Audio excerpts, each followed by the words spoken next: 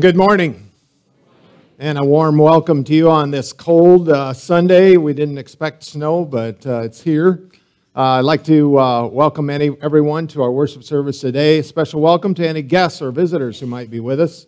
We'd encourage you, as well as everyone, to sign in on the registration cards found in the pews.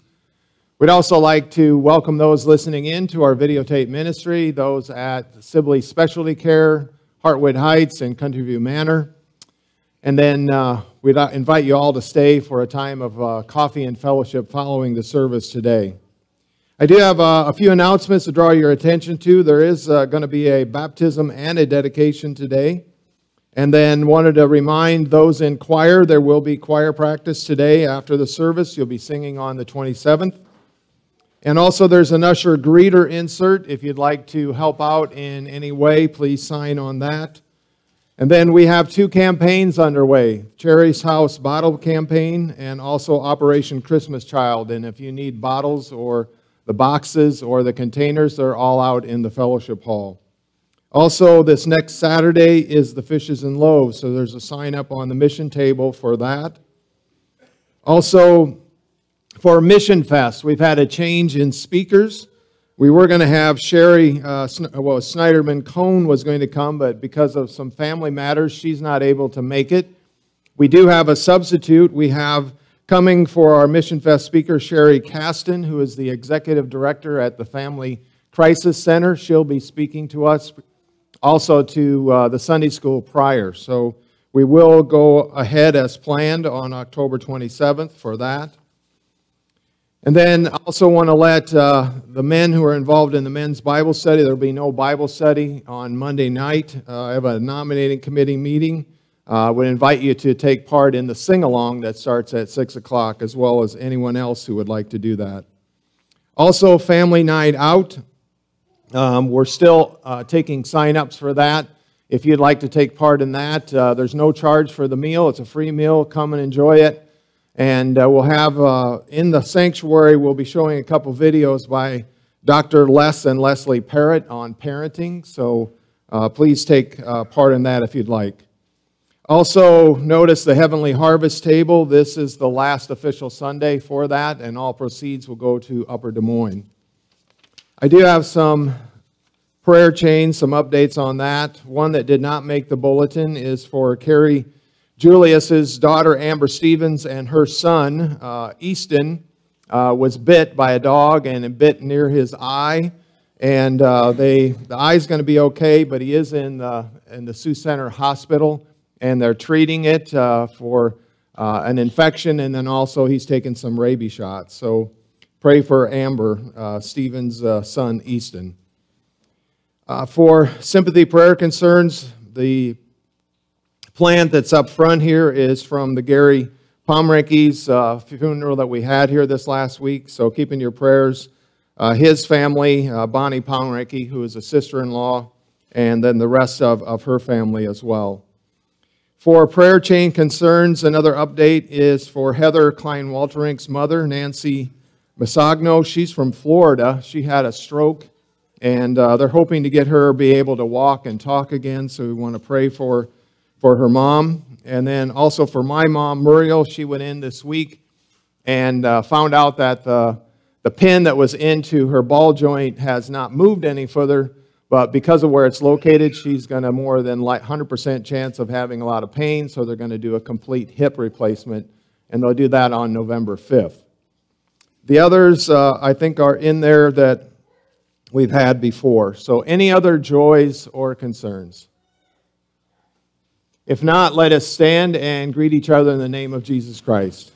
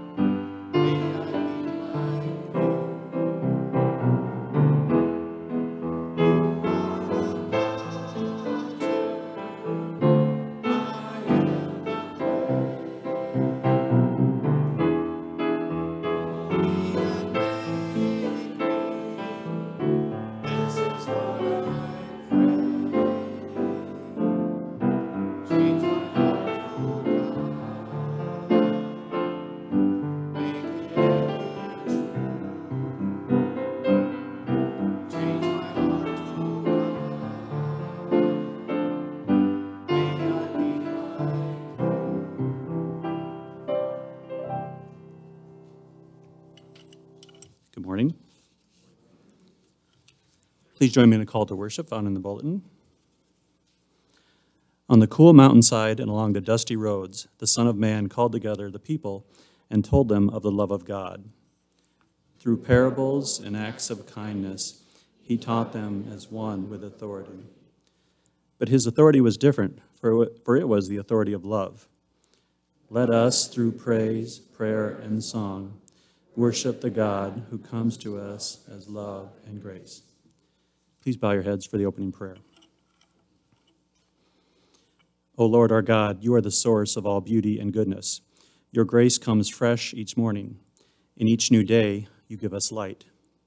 May all we do this day praise you for your never-failing love that satisfies our needs and shows us the way to follow. We rejoice in your constant care, for you are faithful in love for all people, offering your salvation through Jesus Christ. Grant us wisdom to see the world around us with your eyes, instead of just seeing our own needs and concerns. Amen. Our opening hymn is Wonderful Grace of Jesus, number 198, and the words on the screen.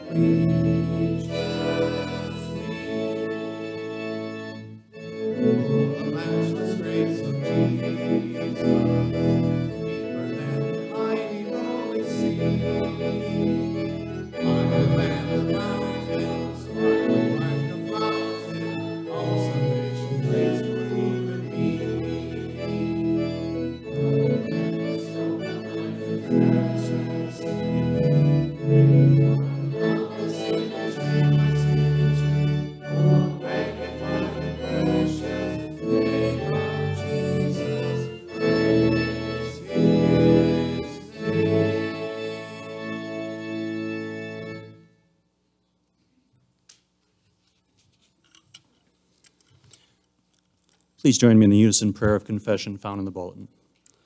Merciful God, we confess that in attitude and action this week, we have been less than you created and called us to be.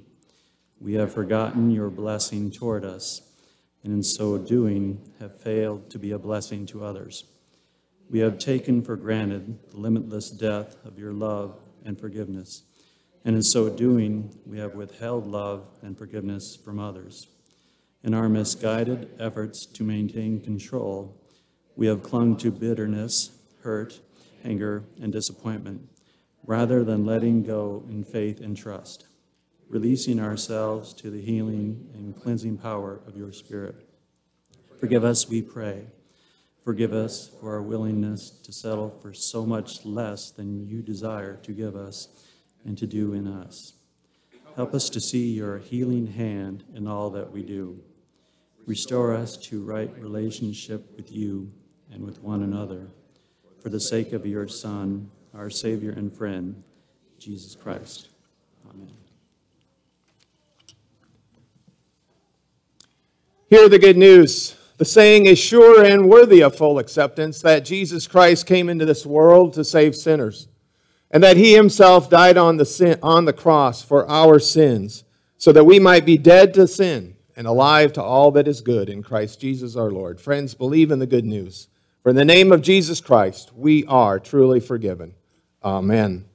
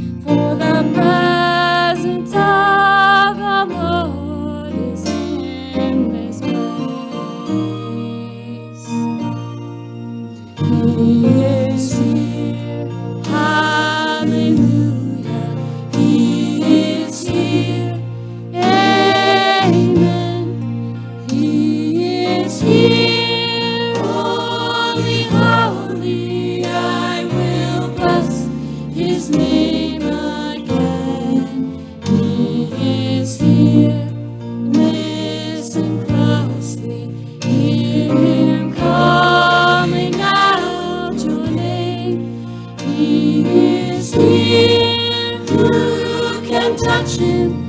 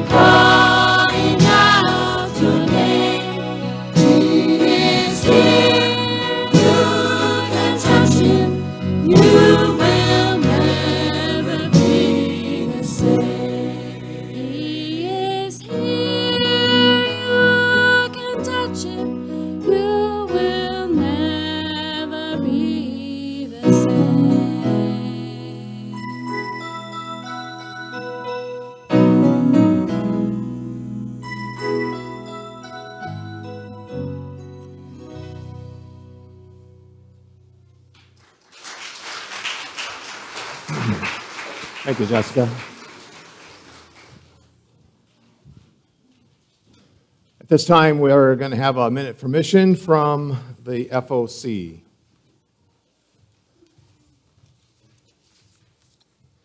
Good morning. Mission Fest Sunday will be October 27. Our guest speaker will be Sherry Castine, Executive Director, CEO of Family Crisis Centers and Sioux Center. Over the past 3 decades, Ms. Castine has led the charge to transform the victim services landscape around the Midwest, as well as challenge the status quo of how others treat victims and survivors of many types of violence. Ms. Castine has developed and implemented the victim services and programs in South Dakota, Nebraska, and Iowa.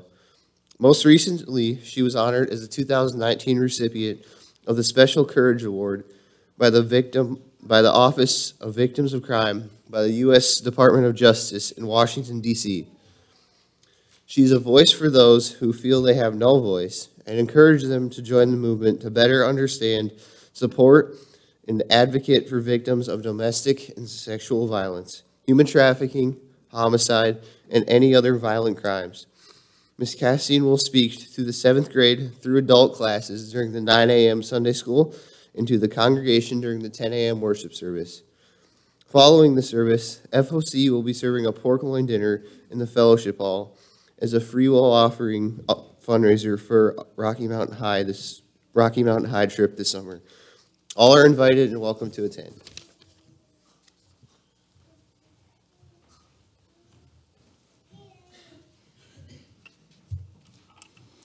Our Old Testament reading is 2 Kings 5, verses 1 through 15. Naaman healed of leprosy. Now Naaman was commander of the army of the king of Aram. He was a great man in the sight of his master and highly regarded, because through him the Lord had given victory to Aram. He was a valiant soldier, but he had leprosy. Now bands from Aram had gone out and had taken captive a young girl from Israel, and she served Naaman's wife.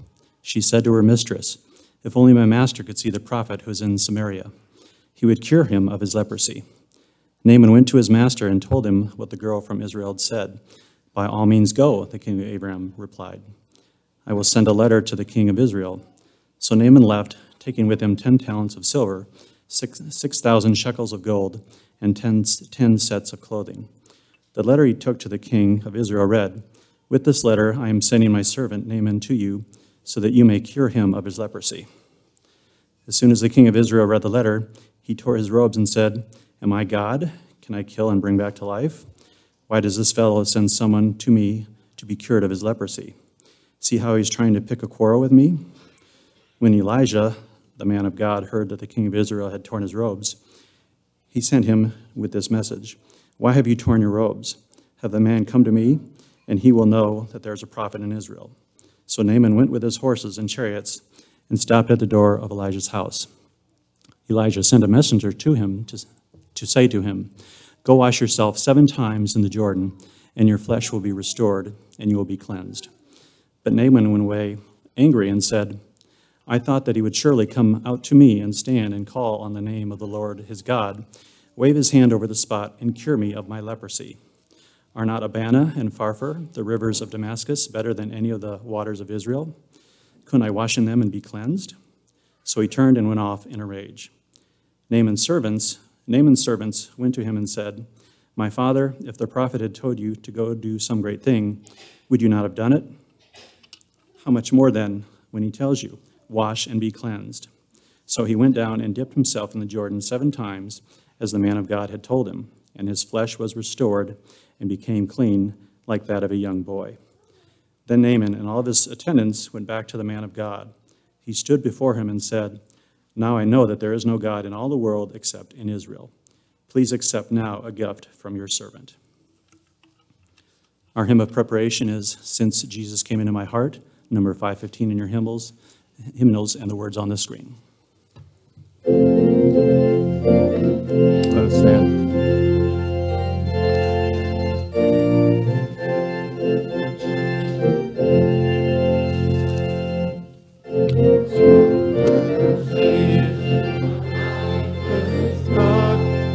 Jesus came into my heart, light in my soul for which I have sought.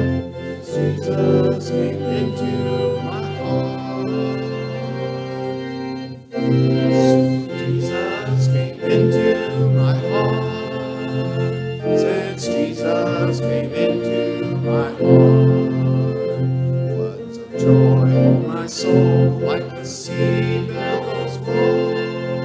Since Jesus came into my heart, I have ceased from my wandering and going astray.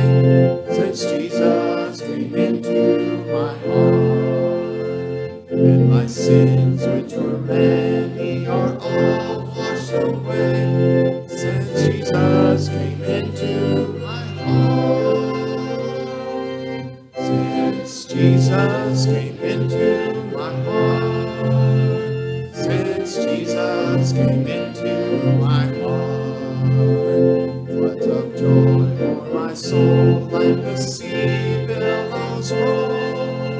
Since Jesus came into my heart, let me dwell in that city I know. Since Jesus came into my heart, I am happy, so happy as onward I go. Since Jesus came into my heart, since Jesus came into my heart, since Jesus came into my heart, floods of joy o'er my soul like the sea billows roll. Since Jesus came into my heart.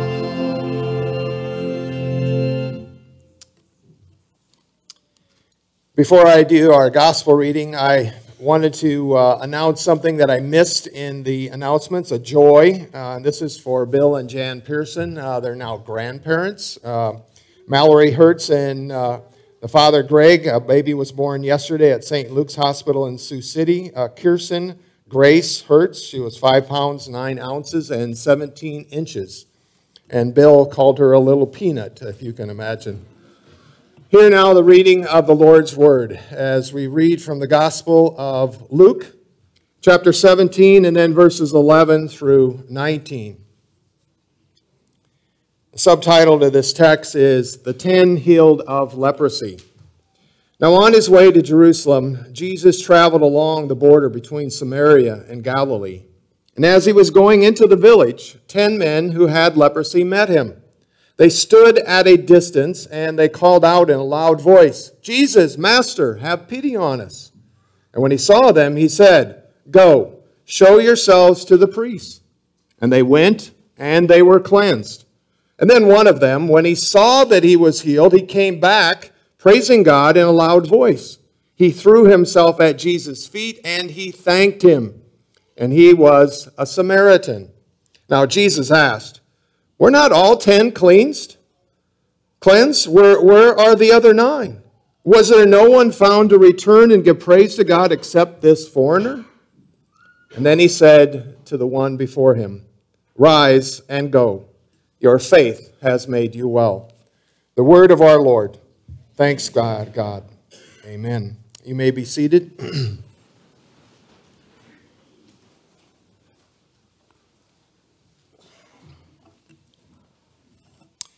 Let us pray. O Lord, may the words of my mouth, the meditations of our hearts, the actions of our lives be accepted, O Lord, as you are our rock and our Redeemer. Amen. It is entirely possible for us to walk through life and never see the hand of God in anything that we are doing. We often don't see it because, well, we're just not looking. What do you see? Well, this past summer on our youth mission trip, we were challenged each day to see the face of God, to see God in the mission work we were doing. Now, for some, that was easy. For others, that was a difficult task. It really depended if you were seriously looking for signs of God or not. Now, in the past, I have preached on this text from Luke 17:11 through 19, and I remember doing it for Thanksgiving because there's an element of giving thanks, as you may have heard. However, today I want to concentrate on the sense of sight that is in this text. For instance, the first instance is done by the 10 lepers who see Jesus and they call out to him. Now you might ask, well, why is that such a big deal? Well, any leper that was declared unclean back then must be separated from the rest of society, and for fear of contaminating him. That meant they were ostracized from their home, from their families, from their job, from their business. They were supposed to be on the outskirts of the city. And they would have to either wear a bell around their neck that would let people know that they were coming near somebody who had leprosy, or else they were to walk along, and if there were people close by, they were to holler out, "Unclean, unclean," to make sure nobody would come in contact with them. The other thing they were to do is they were to be a certain distance. The Levitical law called for them to be anywhere from 6 feet to 150 feet away, depending if the wind was blowing. So if the wind was blowing and it might be blowing towards you with the lepers, that you had to stay further away. So let's say these lepers are like 100 feet away. That's about from this distance here to the back of the church. That means those lepers had to be looking for Jesus and trying to see if he was coming. And when they did see him, they called out to him. And perhaps they had heard of Jesus in his earlier ministry of healing just one leper. And so they thought, well, they might as well take a chance and holler out. Jesus, on the other hand, could have simply seen them and ignored their cries for help. Much like we often get hardened to people, and it's not so much around here, but if you're in a large city and there's often people that are begging for money or for food, we often get hardened to them. Now, when we were in D.C. It's about a month ago, with Tom and Denise Kuiper, we had 2 instances where we ran into someone who was begging for money. The first instance, they came, asked for food, and we kind of ignored them. And that was a lady, and after she went away, we felt guilty. We thought, okay, why didn't we just buy her some food?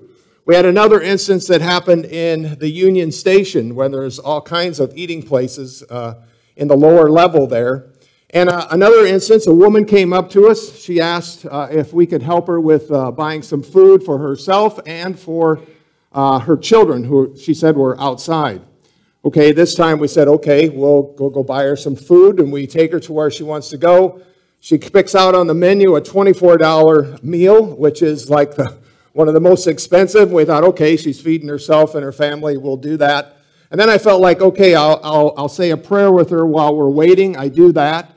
I get done with the prayer, and she asked me, well, could you give me some money for a bus ticket? And luckily, I had basically used all my cash pretty much in giving and paying for the meal, and so I said, no, I can't do that. Well, we happened to stay in the area because we were waiting for waiting for our next business we were going to do, and so we kind of stuck around, and we ended up seeing that she ate that meal herself, and then she started going around and asking others for more money and to eat as well. So we kind of felt like maybe we were being taken advantage of, but we felt like, well, we saw a need, and we responded to it in kindness, and we left it at that. Now, in much the same way, when Jesus sees these 10 lepers crying out, he gives an immediate response. The sense of seeing has more meaning than we realize in this text, and it does because we need to look at what comes before. In Luke 10, 23 through 24, Jesus is blessing his workers. He sends out 72 disciples to go out and heal and to cast out or drive out demons. When they come back, this is what Jesus says. Blessed are the eyes that see what you see, for I tell you that many prophets and kings wanted to see what you see, but they did not see it, and to hear what you hear, but did not hear it. Now, what makes that even more significant is that what follows that is the story of the Good Samaritan. I think you all know the story of there, but it gives deeper meaning to the words, blessed are they that see what you see. As you see in this picture, there was the priest, there was the Levite, and there was the Samaritan. They all see this injured man in the ditch, but only the Samaritan sees and responds. You see, sometimes we are blind to those who are around us who are hurting. And in our busyness, we often walk by. We don't see a need, we see a distraction. Jesus, seeing the lepers, also sets up what happens later to one of the lepers himself. When Jesus commands, when they came to him, they asked, Jesus, Son of God, help us. And he says, go, show yourselves to the priests. Now, what does Jesus do on this? He just speaks. He doesn't touch them. They don't touch him. He doesn't do anything physically to them. He merely speaks, go and show yourselves to the priests.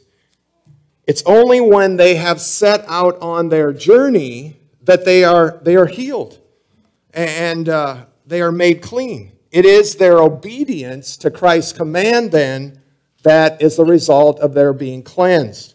Therefore, seeing means more to us than just physical sight. It is obedience to God's grace and his mercy that he offers to us. Only the one leper, when he saw that he was healed, came back.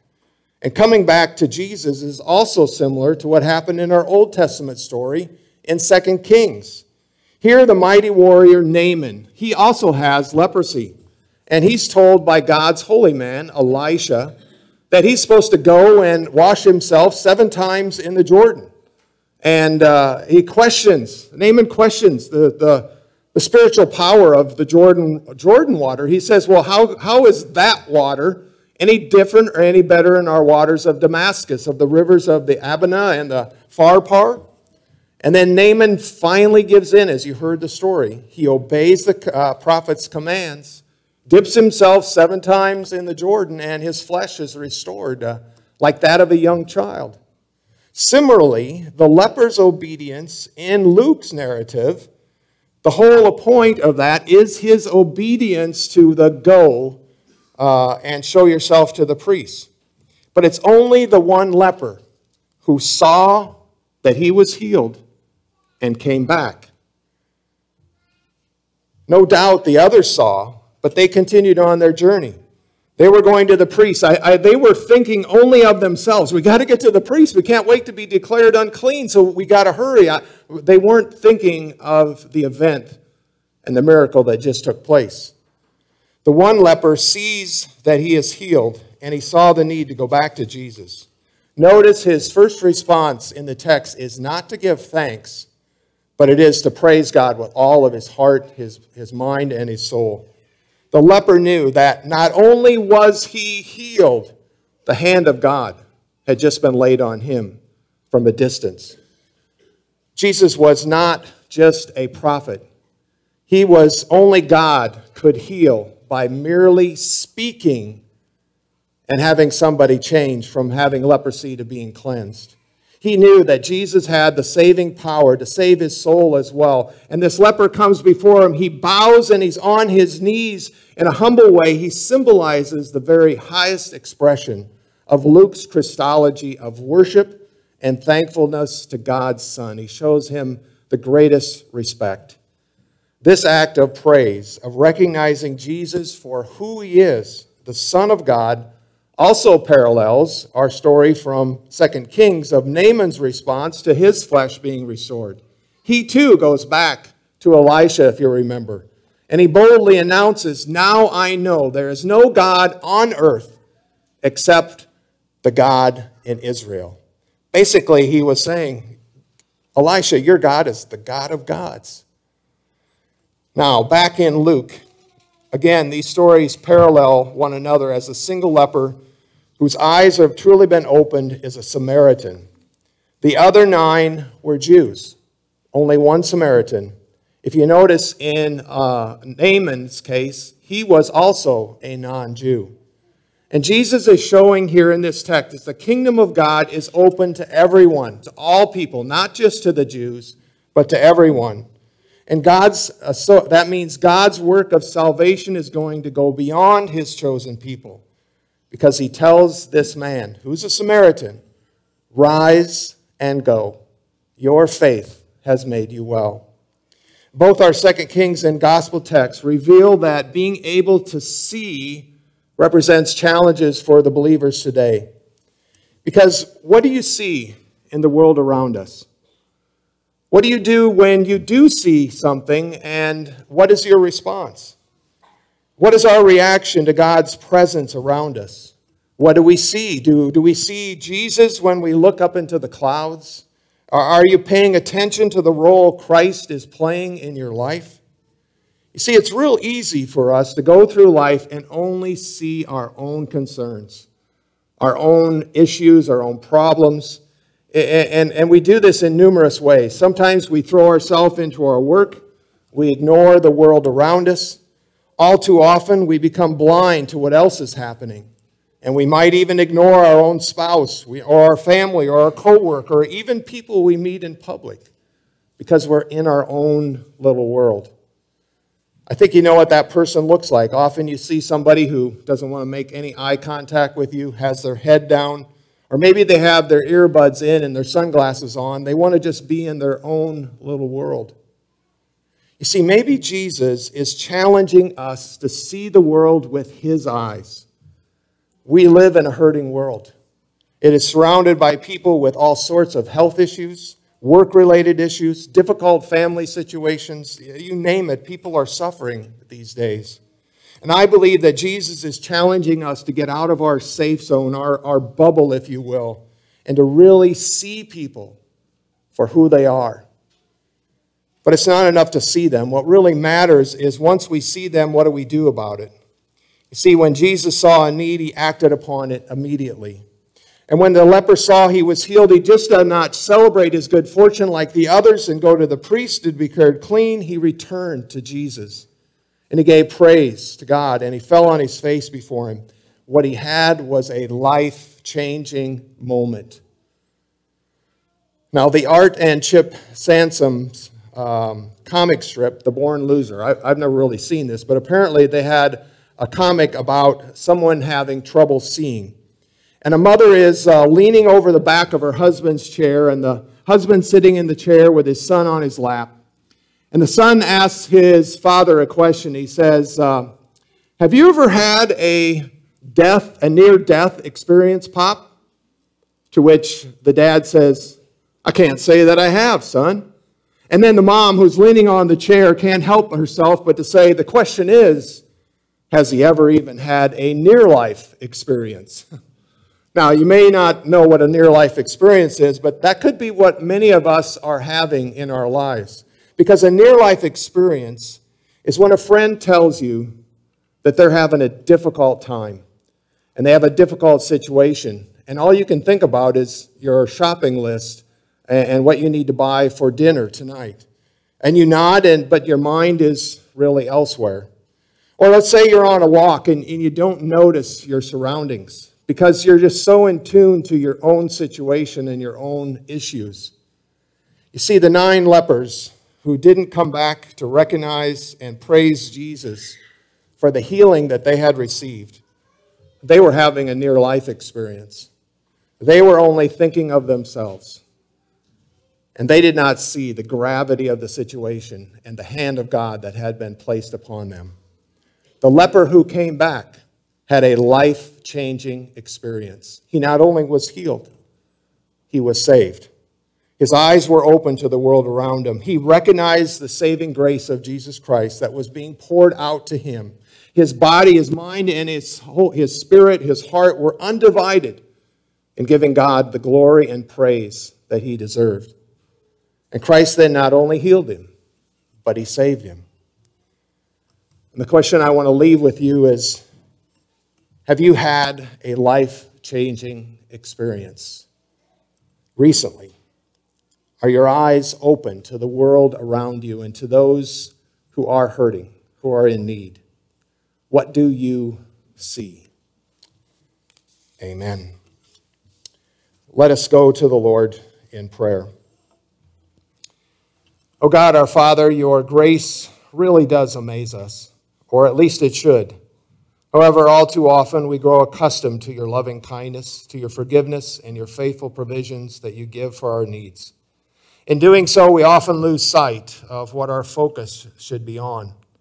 All too often we live from week to week. We are forgetful of where we would be without your grace. Oh Lord, we're thankful. We thank you for doing for us what we could never do for ourselves, and that is to forgive us of our sins and save us. Remind us of how much that forgiveness cost and how much that tells us about your relentless love and grace you pour out. Wake us to sense in a fresh way the security that comes from resting in the shelter of your hand. And these things we ask in all humility and gratitude. And, oh God, may we open our minds to know new lessons. Open our ears to hear new signs and sounds. Open our eyes to see new sights. Open our hearts to receive new relationships. Open our souls to your voice, to your guidance. Never let us stop learning, we pray, O Lord. And as we learn, help us to see adventure, to know change, and to find purpose as we grow in faith, that we might truly live. And may we have a life-changing experience, and not just once, but repeatedly, day in and day out. For you lead us each moment, O God. And if we could only remain open enough to hear and to see and to know as you would have us do. And even in the midst of darkness, we know, O Lord, that you can teach us. You can make us people who can learn in these great things that are great and small. Open our eyes, truly, O Lord. And we come to you this morning lifting up our prayer chain of concerns. We pray for Nancy Masagno, who's recovering from a stroke, and we pray that she can recover fully and able to walk and talk. We pray for Muriel Sim, who is going to be having a complete hip replacement on November 5th. And for Art Cruz, who's in Country View Manor, we pray for continued health for him. For Ruth Krall, who's on oxygen, and prayers for her fluid to subside. And we pray for Clint Ryder, who is waiting to see where he'll get placed. And we pray for Jim Travail, who's finally got some answers back as to his pain and will have to have his hip be reconstructed and situated so it's in the right place. We pray for Mackenzie Ryder, and we just pray for her and that she can keep her headaches under control. For Violet Byers as she battles cancer, as well as Ruth Jurens. We also pray for Eliza Jansma, who's battling cancer. And for prayers of joy, we give thanks for a newborn baby that Mallory had, for Kirsten Grace, and we pray that she may be healthy and Lord, we lift her up to you as truly a blessing of the life that you help bring into this world. We also pray for those families who have lost loved ones recently, and especially for the family of Gary Pomrinke, as well as Lois Loritz and her family. And Lord, we also pray for peace in this world. That as people of God, we as a nation might be unified in our efforts to lift up your name and to give you glory and honor. For into your hands, O Lord, we place all of our needs, knowing that you are the one who, with all authority and power and grace and mercy, is able to do your will and turn any of our unbelief into trust. Open our eyes, we pray, O Lord. And as we pray, we ask now that we would pray that prayer you taught us to pray, saying, Our Father, who art in heaven, hallowed be thy name. Thy kingdom come, thy will be done, on earth as it is in heaven. Give us this day our daily bread. Forgive us our debts as we forgive our debtors. And deliver us not into temptation, but deliver us from evil. For thine is the kingdom, and the power, and the glory forever. Amen. At this time, we will have the sacrament of baptism and invite Jacob and Maggie to come forward, as well as the elders of Brian and Sonia. And then I would also invite any children that would like to come forward and get just a closer seat for this baptism. So any children that would like to come forward can do so at this time. That's all. I'm looking for children. I'm not seeing any. Okay. Come on up. Here comes a couple. I got one. One's coming. Comes some more. Tobias is not happy. All right. Let me begin with these words. That all authority in heaven and earth has been given to me, Jesus said. So go therefore and make disciples of all nations, baptizing them in the name of the Father and of the Son and of the Holy Spirit, and teach them to obey everything that I have commanded you. And remember, I am with you always, even to the end of age. And obeying the word of our Lord Jesus Christ, and confident of the promises, we baptize them to whom God has called. For in baptism, God claims us and seals us to show that we belong to God. And God frees us from sin and death, and unites us with Jesus Christ in his death and resurrection. And by water and the Holy Spirit, we are made members of Christ's body. And we are joined to Christ's ministry of love and peace and justice. Let us remember with joy our own baptisms, then as we celebrate this sacrament. On behalf of the session, I present this child, son of Maggie and Jake Geish, to receive the sacrament of baptism. Do you wish to have your son baptized in Jesus' name? I do. And relying on God's grace, do you promise to live the Christian faith and to teach that faith to your son? I do. Okay, to the congregation. Our Lord Jesus Christ ordered us to teach those who are baptized. Do we, the covenant partners of the church, promise to tell this new disciple the good news of the gospel, to help him know that all that Christ commands, and by our fellowship to strengthen his family ties with the household of God? And through baptism, we enter the covenant that God has established. And within that covenant, God gives us new life, guards us from evil, and nurtures us in love. In embracing that covenant, we choose whom we will serve by turning from evil and turning to Jesus Christ. And as God has embraced you within that covenant, I ask you now to reject sin, to profess your faith in Christ Jesus, and to confess the faith of the church, the faith in which we baptize. Hear now these questions. Do you, trusting in the gracious mercy of God, do you turn from the ways of sin and renounce evil and its power in the world? I do. And do you believe in Jesus Christ as your Lord and Savior? I do. And will you be Christ's faithful disciple, obeying his word and showing his love? I will, with God's help. And with the whole church, I'd ask that we would stand together and say the Apostles' Creed. The words will be on the screen. I believe in God the Father Almighty, maker of heaven and earth, and in Jesus Christ, his only Son, our Lord, who was conceived by the Holy Ghost, born of the Virgin Mary, suffered under Pontius Pilate, was crucified, dead, and buried. He descended into hell. The third day he rose again from the dead, and sitteth on the right hand of God the Father Almighty. From thence he shall come to judge the quick and the dead. I believe in the Holy Ghost, the holy Catholic Church, the communion of saints, the forgiveness of sins, the resurrection of the body, and the life everlasting. Amen. You may be seated.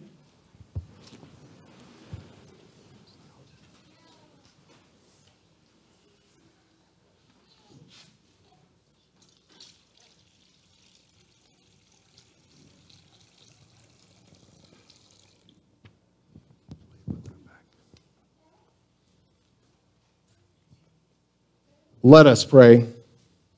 We give you thanks, eternal God, for you nourish and sustain all living things by the gift of water. For in the beginning of time, your Spirit moved over the watery chaos, calling forth order and life. In the time of Noah, you destroyed evil by the waters of the flood, giving righteousness a new beginning. And you led Israel out of slavery through the waters of the sea and into the freedom of the promised land. And in the waters of Jordan, Jesus was baptized by John and anointed with your Spirit. And by the baptism of his death and resurrection, Christ has set us free from sin and death and opened the way to eternal life. We now thank you, O God, for the water of baptism. In it we are buried with Christ in his death, and from it we are raised to share in the resurrection, and through it we are born by the power of your Holy Spirit.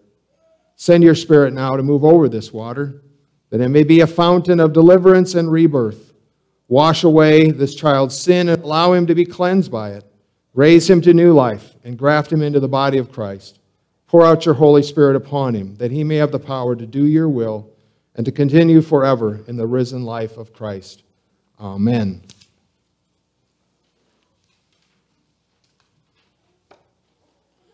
What is the given name of this child? Okay. Tobias Gerard Gish. I baptize you in the name of the Father, in the name of the Son, in the name of the Holy Spirit. Amen. Let us pray. Defend, O Lord, your servant Tobias with your heavenly grace, that he may continue yours forever and ever, and daily come, increasing your Holy Spirit more and more, until he comes into your everlasting kingdom. Amen. Let us now turn in your hymnals to number 71, Behold What Manner of Love.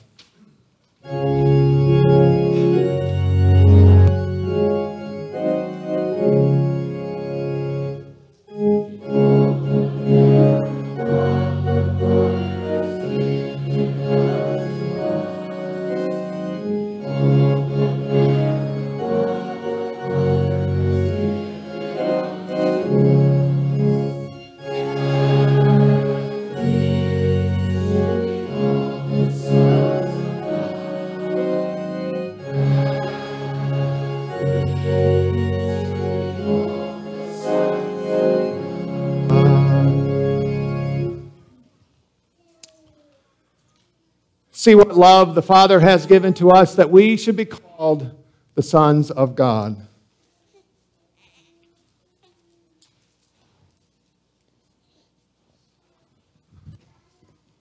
Let us pray. Ever-living God, in your mercy you promise to be not only our God, but also the God of our children. We thank you now for receiving Tobias by baptism. Keep him always in your love. Guide him as he grows in faith. Protect him from all the dangers and temptations of life, and give the parents wisdom and patience to guide this child in the faith of the church, and bring Tobias to confess Jesus Christ as his Lord and Savior, and to be his faithful disciple to life's end. Amen. Let's see, we have a couple of things here for you. I'm going to use the cloth. Have his baptismal cloth with his initials, your baptismal certificate, his candle for the first baptism, and then a child's first Bible. Oh, you're welcome. All right. Blessings. Yep. Congratulations, Dad. Yeah. All right.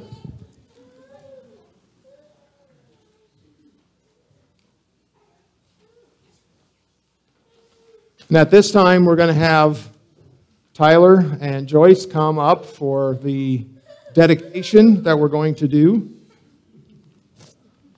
You want to get on this side? Yeah, you can get over here.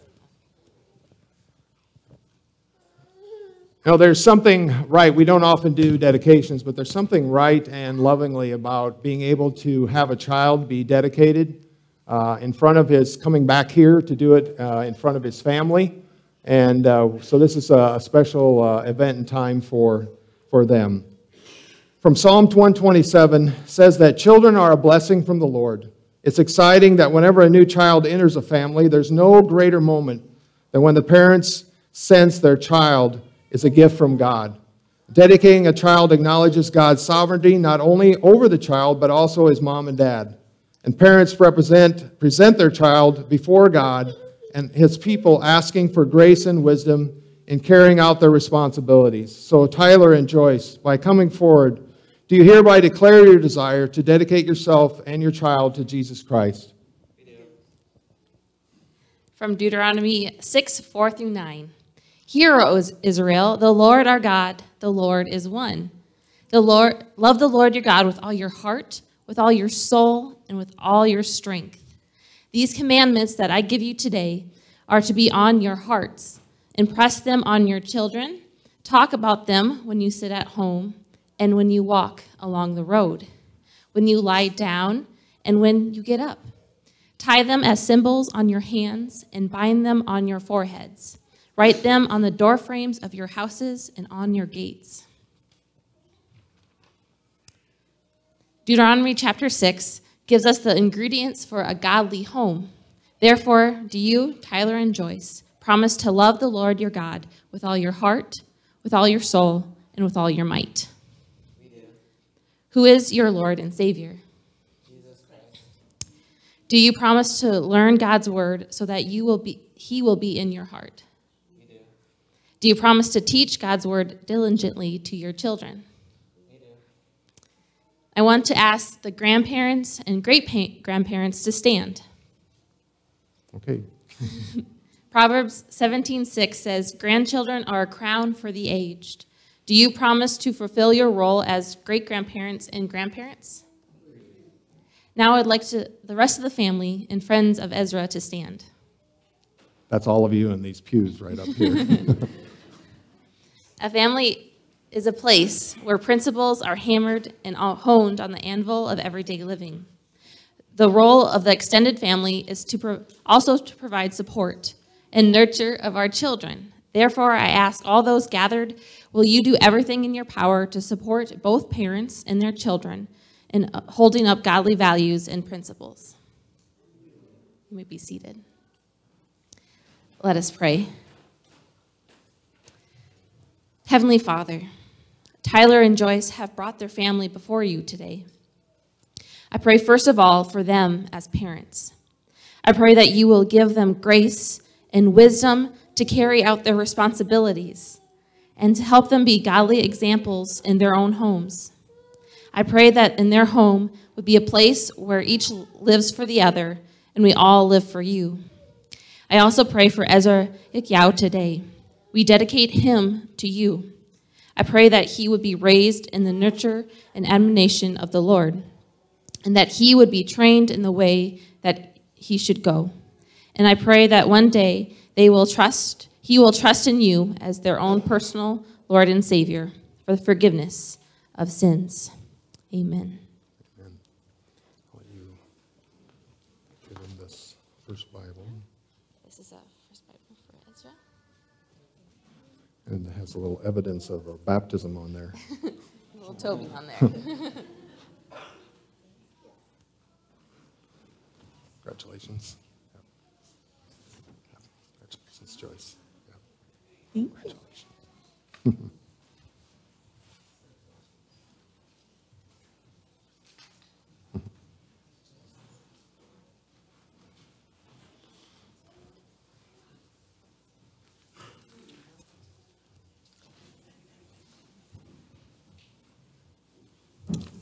We will continue our worship with the giving then of our tithes and our offerings. For today, the offering will be for the general fund.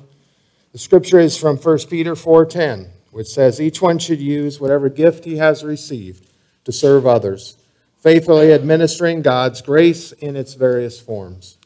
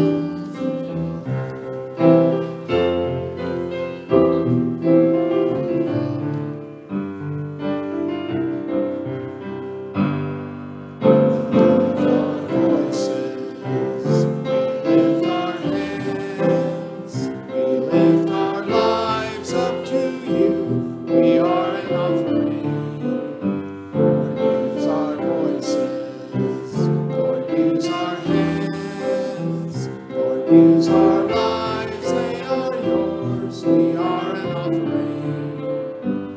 We are an offering. Let us pray. Most loving and gracious God, our Heavenly Father, we ask you to receive this offering which we dedicate to you for the needs of your church. And it is because of your grace and love that we are enabled to lay this offering before you. And grant that now and in all our giving, we may joyfully give with a heartfelt gratitude, acknowledging in all things your fatherly goodness that you have so graciously poured out onto us. In Christ's name we pray. Amen. And our closing hymn then is number 512, My Savior's Love.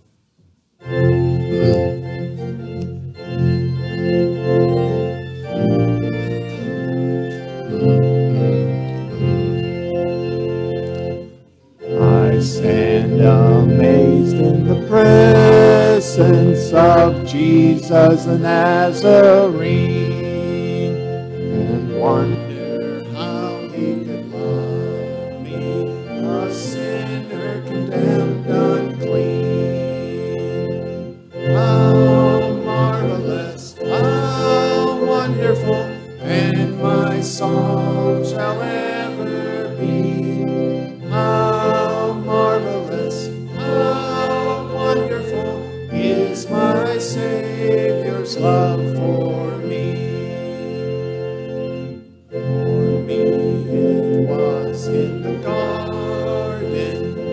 prayed not my will but thine. He had no tears for his own griefs, sweat drops of blood for me.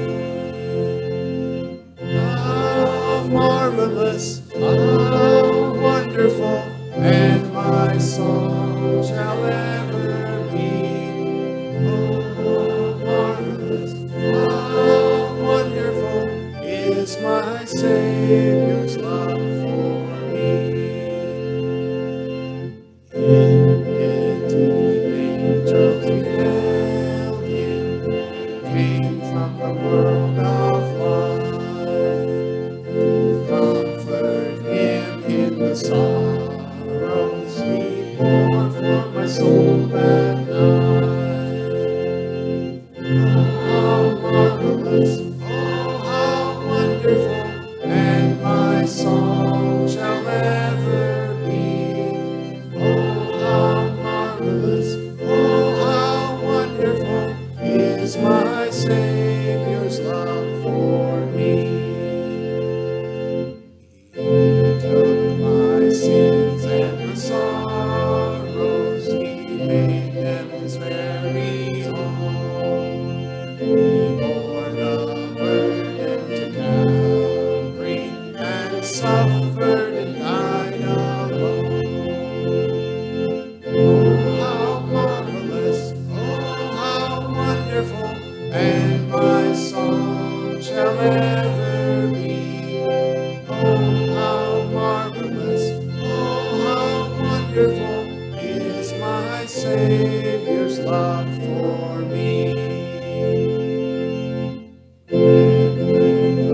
Ransom and glory, his face at last shall I see. 'Twill be my joy through the ages to sing his love for me.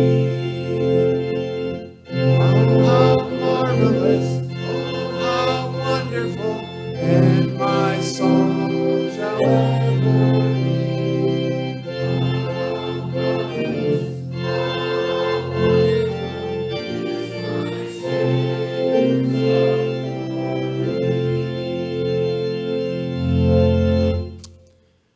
And now receive the benediction of our Lord. May the grace of our Lord Jesus Christ, the love of God the Father, and the fellowship of the Holy Spirit be with you all.